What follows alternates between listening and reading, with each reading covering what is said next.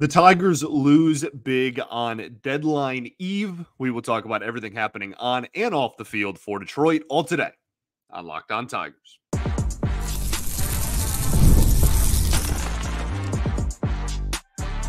You are Locked On Tigers, your daily Detroit Tigers podcast. Part of the Locked On Podcast Network, your team every day.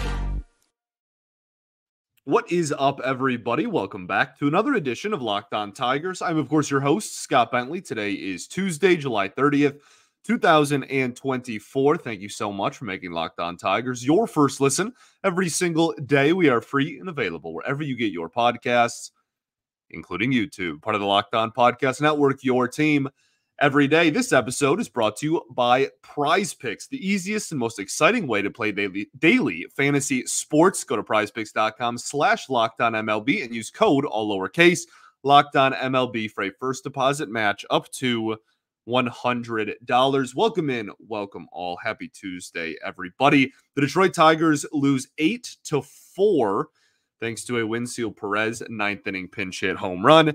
Also, I have notifications on for every single beat writer within a 5 million mile radius of Detroit. So if I am checking my phone, or if I look over and look to make sure the Tigers didn't make a trade while I'm in the middle of the recording, I apologize in advance, but I have to make sure that isn't a thing.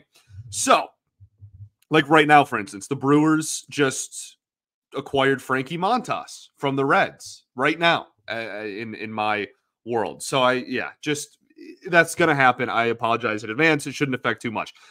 Tigers lose 8-4 to the Guardians on Monday night. They are now 52-56 on the season. We have a lot to talk about off the field, and on the field was not a very exciting baseball game.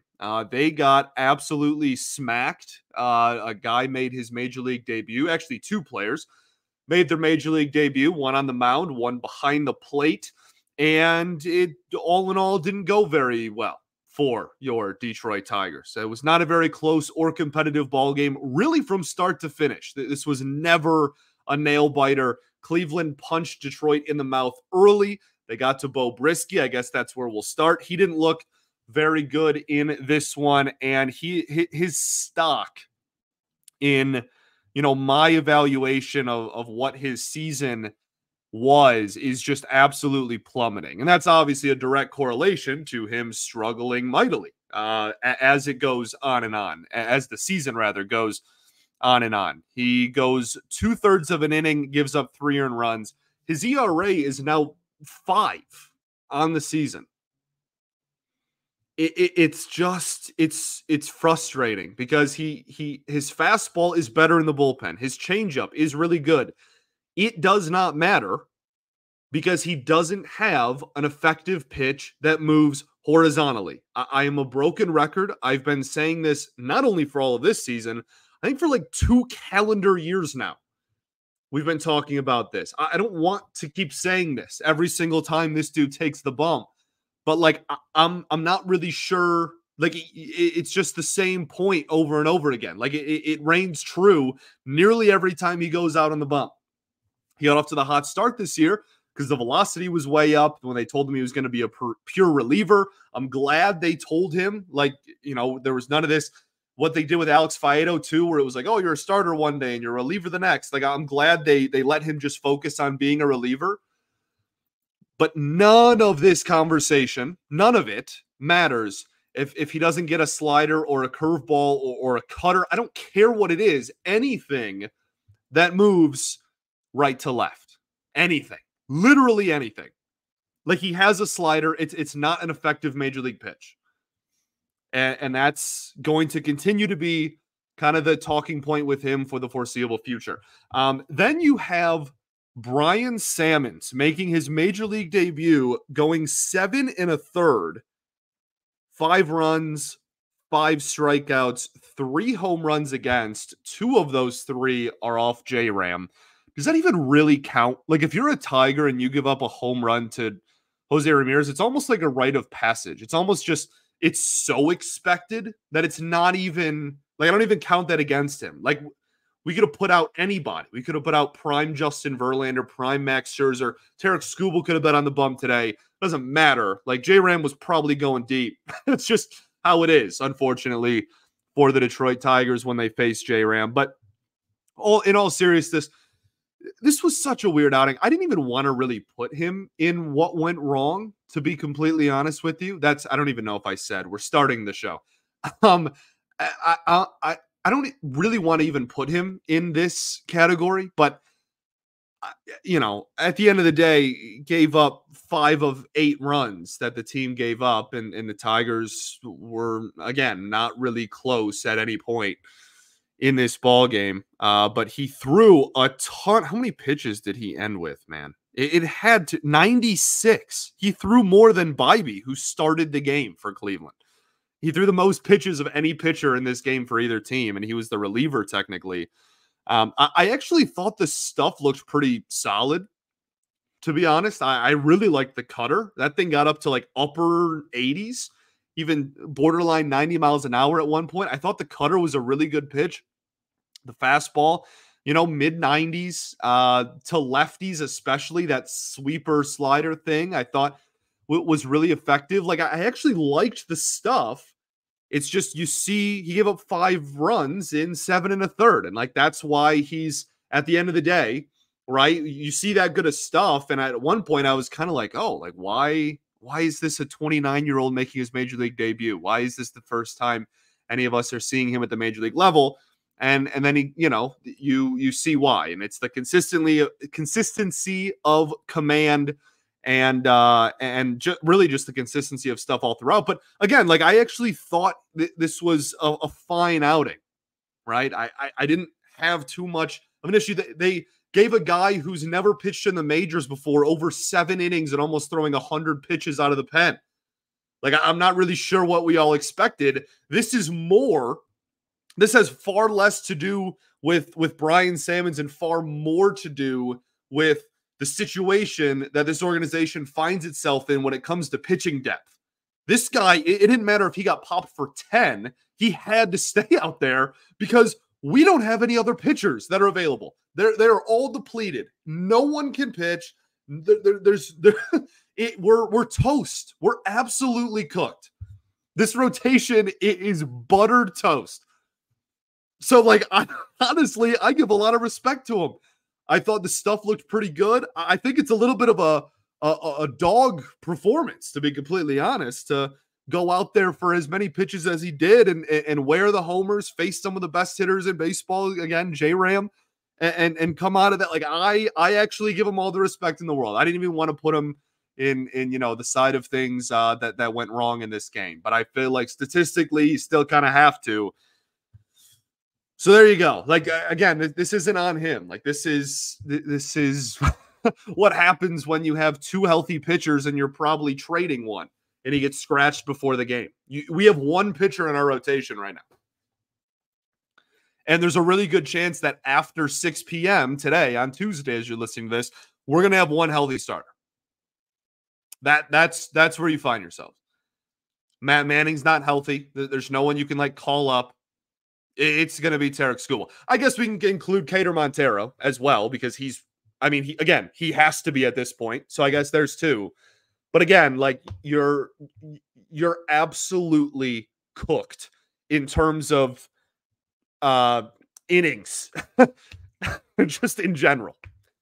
So honestly, like, tip of the cap to Brian Sammons. I think he honestly was doing the Lord's work and probably saved the Tigers' ability to have one of their 93 bullpen games this week by going as long as he did, because there's that many days in a week for sure. Okay, let's keep going. I want to talk about the offense, talk about the lineup that is not in a very much better situation than the rotation at this point. We will do that right after this.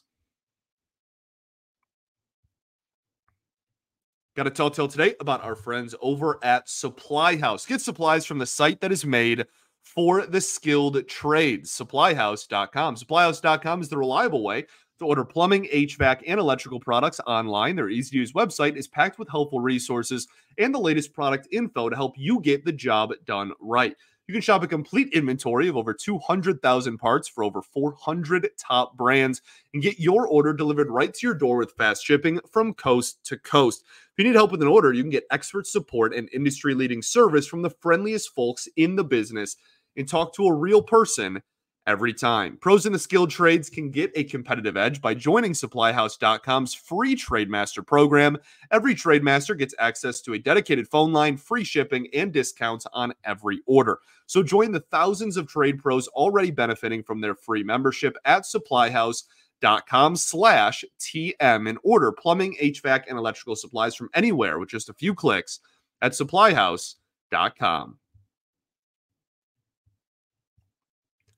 All right, everybody, welcome back here. Segment 2 of Locked On Tigers. Appreciate y'all so much for tuning in, as always, making us your first listen every single day. Shout out to the everydayers that do tune in every day. We will, of course, be back tomorrow, recapping the trade deadline, talking about the game as well. We have an off day on Wednesday, so we'll see what we talk about in each day. We'll obviously talk about the biggest deadline stuff tomorrow, though. Also, be sure to check out Locked On Sports Today, a free 24/7 streaming channel on YouTube. You can check it out for free. Again, subscribe on YouTube or check it out for free in the Amazon Fire TV channels app.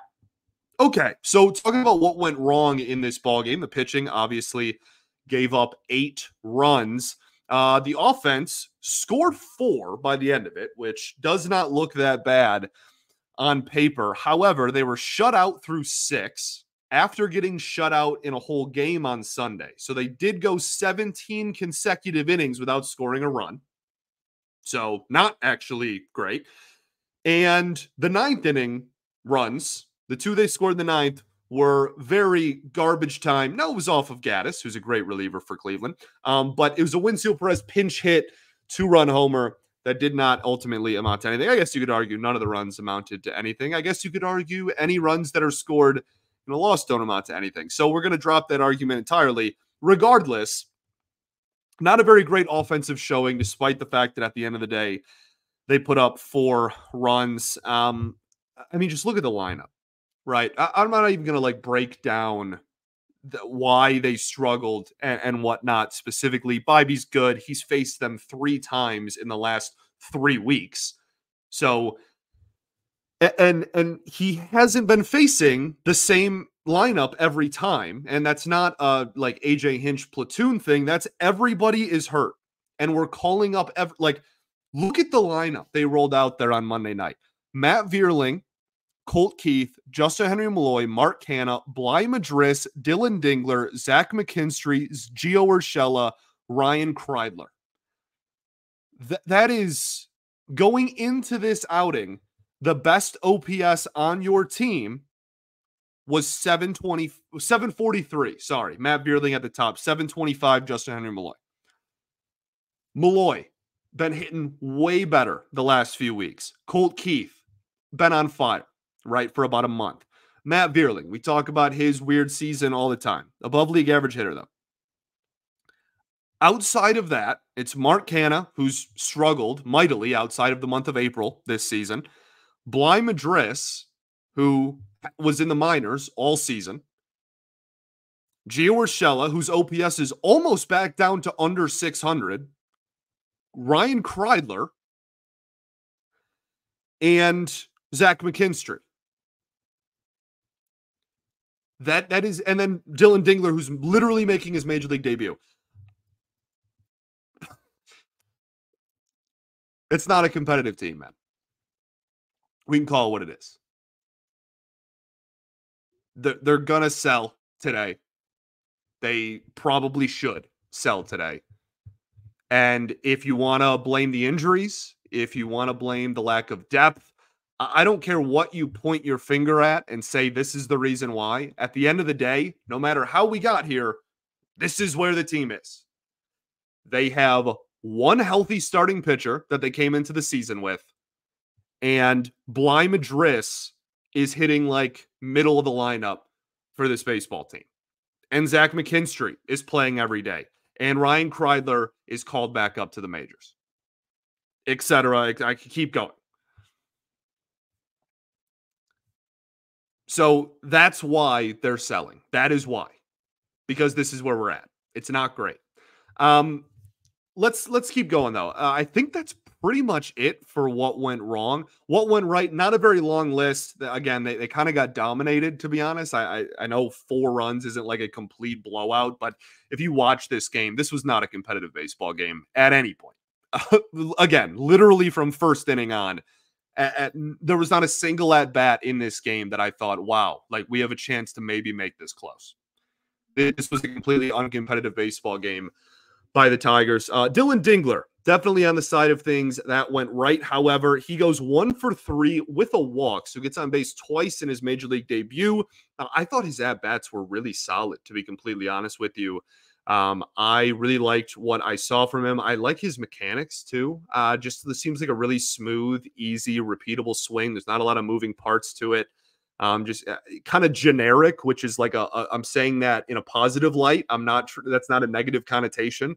Like it's just kind of a generic, stereotypical swing, and I think that that's something that, assuming his timing is down, his pitch recognition is down, can probably work at this level. I really like what I saw from him in this game. And then Colt Keith, I thought, put together some good ABs. He only ends 1 for 5, but continues to just put the bat on the ball. 0 strikeouts in this one, was kind of hitting it to all fields as well. He had the one kind of blooper, uncompetitive one, but outside of that, thought he put together some good ABs as well. Then Winfield Perez, obviously with the pinch hit home run. Credit where credit is due there. Again, made it a much closer game there later.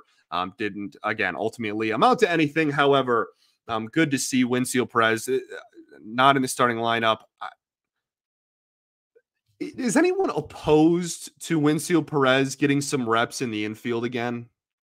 I'm not saying you should put him at like a major league shortstop. That's probably a little far-fetched, but I don't know, man. Like, especially in these last 2 months, if you do go like hard sell, like, why not see if we can make this dude like able to play 5 or 6 different positions? I don't know. Anyway, stuff. Let's get to what you actually want to talk about. Okay. Because this ball game, again, not the most competitive thing in the world. Dillon Dingler, major league debut, talked about it a little bit. AJ Hinch, before the game in media availability, said that he's going to catch a lot and he has zero concern with anybody in the pitching staff throwing to Dingler. Music to my ears. We've known this about Dillon Dingler. He is a very, very solid defensive catcher, and a lot of pitchers and coaches at the minor league level have raved about his game calling as well. Now we'll see if that translates to the majors. There's plenty of guys that can do those things in the minors and can't do the majors, but I've seen nothing in a 1-game major league sample size that leads me, or makes me super worried about that being a long-term thing. So we'll keep an eye on it. We'll see, but I am really, really excited about this. Just catcher bias that I have in general. I love catchers, and so I'm pumped just to see the debut of a catcher. But I hope he plays a ton, to be honest. Like, Carson Kelly's gone. Jake Rogers hasn't hit super well. Rogers is obviously going to catch every Tarek Skubal day, but and probably when you face lefties. But I would really not mind if Dillon Dingler caught like the rest of the time. And granted, like, that's a righty that you're not letting face too many lefties if you'd go like really strong platoon there. But just in general, I really just want to see as much of him as possible the rest of the way. I'm very intrigued by him. Again, he crushed in Toledo. I thought he looked pretty good. He was a little late on some fastballs. That's to be expected. We talked about that. But I thought he looked really, really comfortable behind the dish, and I'm hoping we see a lot more of him the rest of the way. Okay, we got some roster moves to go over. We will go over all of those and then obviously talk about trade deadline day, which is today. We will do all of that right after this. Got to talk to you all about our friends over at Prize Picks. Prize Picks is America's #1 daily fantasy sports app with over 5 million active members. Prize Picks is the easiest way and most exciting way to play daily fantasy sports, because unlike other apps, on Prize Picks, it's just you against the numbers. All you do is pick more or less on 2 to 6 player stat projections and watch the winnings roll in. You can get in on all the daily action with your friends and become a part of the Prize Picks community today. You can also now win up to 100 times your money with as little as 4 correct picks. You can turn $10 into $1,000, again, with just 4 correct picks over at Prize Picks. There's a lot of fun baseball stuff to get in on here. Obviously, with, again, starting pitching strikeouts. I talk about all the time, but they have so much more. Stolen bases, even hits, home runs, RBIs, total bases, fantasy points scored, you name it. You can pick more or less on those stat projections over at Prize Picks. And you can use code LOCKEDONMLB for a first deposit match up to $100 in the Prize Picks app. Again, that's LOCKEDONMLB on the Prize Picks app for a first deposit match up to $100. Pick more, pick less. It's that easy. All right, everybody, welcome back here. Third and final segment of Locked On Tigers. I appreciate you all so much for tuning in as always. So we've talked about the ball game. We're on to off the field things at this point. Talked a little bit about Dillon Dingler, his major league debut, roster move wise. Before this game started, they obviously called up Dingler, but there was a lot more going on outside of that as well. Casey Mize moved from the 15-day to the 60-day injured list. Now, the immediate misconception with the 60-day IL, it's all retroactive, right? And that's something that every single fan base, every single time someone who's been hurt is moved from the 15-day to the 60, everybody freaks out and goes, oh my goodness. It's like, well, he's been on the IL for 58 days. So he's still back in 2 days, regardless. Now, that's not quite the case with Mize. He's been on the IL for just, I think, a tick under 30 days. I think it's 28-ish, 27-ish days on the injured list. So he's a little bit under halfway through. That is still a pretty substantial chunk of time, especially considering that would be, 2 stints-ish on the 15-day IL. He didn't seem too happy about it. And this was something that our fantastic beat writers covered a lot about, put some quotes out there. I know Evan Petzold of the Freep did. I know Cody Stavenhagen of The Athletic did as well. I'm sure, honestly, all the beat writers were all over it. And I just didn't see all of them necessarily. But he didn't seem too thrilled about it. He said that he wants to go out there and pitch, and that he thought he could have been back well before that. And then when AJ Hinch talked about it, he said, I think he used the phrase photo finish to get back by the end of the next 15-day stint. So we'll see what happens with that. This is now a weird thing where you have this situation you have in the offseason where they argued and about the arbitration numbers and whatnot. And where there was a contract dispute over what was it? $15 or $20 or $30,000. It wasn't very much money, all things considered, relative to baseball contracts, at least.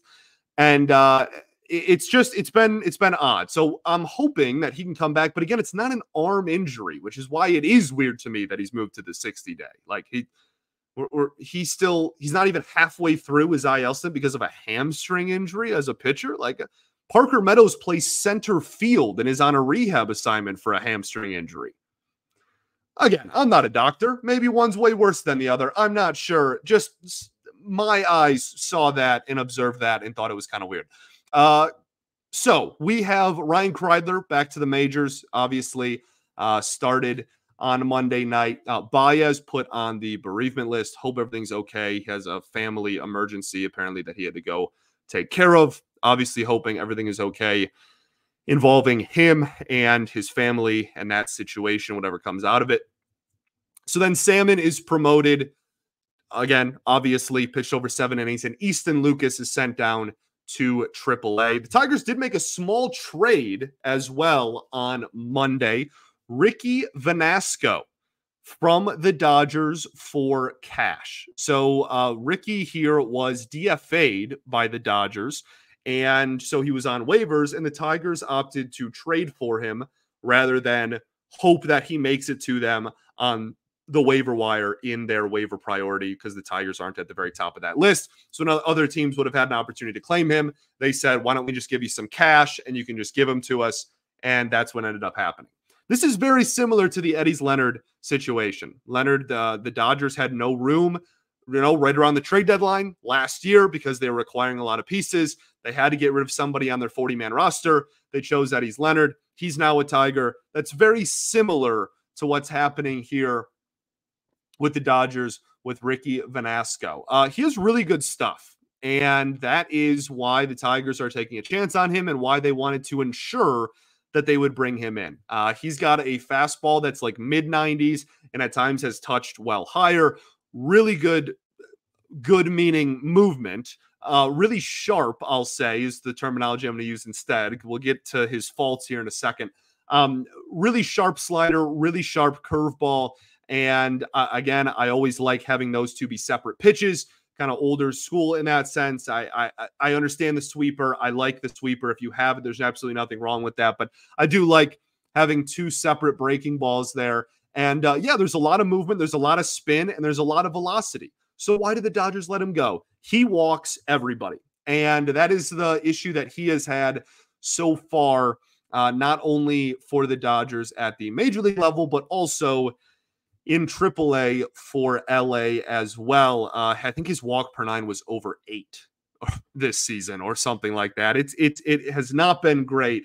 And like, again, has the potential to get swing and miss stuff, has the stuff to execute, but just hasn't been hitting his spots, has been walking a lot of batters, has not been filling up the strike zone a ton, especially with his secondary pitches. That's something that a lot of different sources that covered this trade and have talked about Vanasco in his career have cited the secondary stuff specifically is kind of sporadic and kind of all over the place. So he's been sent to AAA. We didn't trade him and put him in the major league bullpen immediately. I'm fine with the addition. It's for cash consideration, guys. I like, if he doesn't work out, okay, not my money is gone. Oh no, like it's fine. It's probably also not very much money, all things considered. The Dodgers have absolutely zero leverage in that situation. So I'm fine with the addition. I'm fine with taking a risk, especially with how this organization has successfully developed pitchers over the last few years. Obviously, Fetter, Lund, Nieves, Rivas down to the minors, you name it. Everybody that's involved in that situation and that side of the development has done a great job. I'm okay adding a guy with stuff, but we also know that it's not a sure thing. Alex Lang still has not figured out how to throw strikes consistently. Cater Montero has been very inconsistent, albeit early on into his career. So it's going to take time regardless. He's not just going to show up here and overnight be, the best pitcher we have. Well, certainly now with Skubal in the mix, but you get my point. Again, for cash considerations, our 40-man is a lot worse than the Dodgers. I'm okay with him being a part of this organization. I'm okay with the move. So let's talk deadline day. It is currently a little bit after 10 p.m. So if a trade happens, I don't know what I'd do. I will lose it if they make a trade at like 11:30 and then you never even see this episode because I have to re-record the whole thing. So I'm honestly hoping at this point from my job perspective that they just wait until Tuesday. We'll see what happens. At this point, I would be stunned if Jack Flaherty was a Tiger at 6:01 p.m. Eastern on Tuesday. The deadline obviously being 6 o'clock today as you're listening to this on the 30th. I would be really surprised if Flaherty was still on the team. He was scratched from Monday's start, obviously. Evan Petzold of The Freep reported that the asking price for Flaherty has been very high. There's a few reasons for that. One, as starting pitchers go off the market, Flaherty becomes one of the best starting pitchers left. So I'm assuming that there's hopes that they can drive up the price that way. But also the Tigers have the leverage piece of saying, if you do not offer us good enough prospects, we will just offer Flaherty a qualifying offer this fall. And if he doesn't accept it, then the Tigers get an extra draft pick at the end of the first round. That should net them a pretty decent prospect. So if you're not giving us a prospect that's better than presumably the guy we would take at that spot, then no dice type of thing. That's all great. My thing is, let's not regurgitate last year. And I'm not saying that's going to happen. Okay. Time will tell. Maybe we go out there and this front office and Harris are able to flip Flaherty for a phenomenal return. And we're talking at this time tomorrow and I'm doing, backflips and talking about how great I think the return is. That's very much on the table. I'm not saying what I think will happen in this specific case. I'm just saying don't let what happened last year happen again. And then Flaherty doesn't have a no trade clause. Okay. I'm not talking about that specifically, but like they waited and waited and waited until the last possible second with Erod and it bit them. Right. It really costs them to wait, like significantly costs them, like catastrophically costs them. So don't get caught just twiddling your thumbs and then, there's all these conversations, last possible second, we're going to wait to drive up the price. And then everybody just goes a different direction. And all of a sudden you're left sitting there going, okay, well, I didn't take advantage while the market was at its hottest. Don't do that. Please, for the love of everything, do not do that. I'm not saying it will. I'm just saying don't let it. Other players I could see move outside of Flaherty. I really am becoming more and more convinced that Andy Ibanez is going to get flipped. It's going to make me cry like a baby on air. But I do think that a guy who crushes lefties and can play so many different positions is going to have a market. I really do believe that. And I'm very interested in seeing if that ends up happening. I also am weirdly confident that Andrew Chafin gets moved just because of where he's at in his career and how good he's been over the last month and a half, and the fact that he's a lefty and the fact that he can get swings and misses. All of those things considered, I really think that there kind of has to be a market for Chafin, so I would expect that. Really, as I said yesterday, anybody in this bullpen could get moved, and it wouldn't really be the most surprising thing in the world to me. Relievers are like that. Any of them can, find value somewhere else, and we don't have like this guy's an untouchable dominant reliever. So literally any of them could. Wouldn't be the most shocking thing in the world to me. And I think that that's pretty much it. Who you think Zach McKinstry's going to get traded? Who else on the offensive side of the ball? Nobody, dude. Look at the lineup we just rolled out there on Monday. I don't know. We'll see what happens.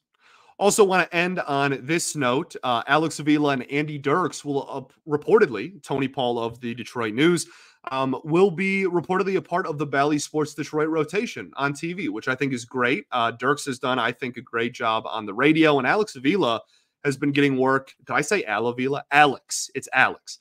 Alex Avila has been getting work with MLB Network. He apparently will still be doing work with MLB Network. But is going to be a part of the rotation. He's a great on-air personality. I think that's a fantastic addition. We've talked about the Craig Monroe situation a few times on this show, obviously. Then Carlos Pena, I just wasn't scheduled for that many games going into the year. So between those two things, Petrie's getting a lot more work than I think they initially thought. They want to add some pieces because I don't think Monroe is coming back. Again, we've talked about that situation a lot. And so I think these are welcome additions. I think these are two guys that most of the fan base seems to like and think that are doing a pretty good job in their current roles. And I'm pumped to see them on TV. It's kind of a cool thing. Okay, Tigers play a day game today. Trade deadline's at 6. Gavin Williams against TBD. Again, I have no clue who's going to pitch on a daily basis. The only time I know who's pitching is when it's Montero or Skubal. Outside of that, your guess is as good as mine. Genuinely. Whoever you say, I'm going to be like, yeah, well, there's a chance it's probably them. Yeah, sure. I literally have no clue. So we'll see what happens with that. Obviously, it being trade deadline day even throws a little bit more of a wrench into who it could or couldn't be.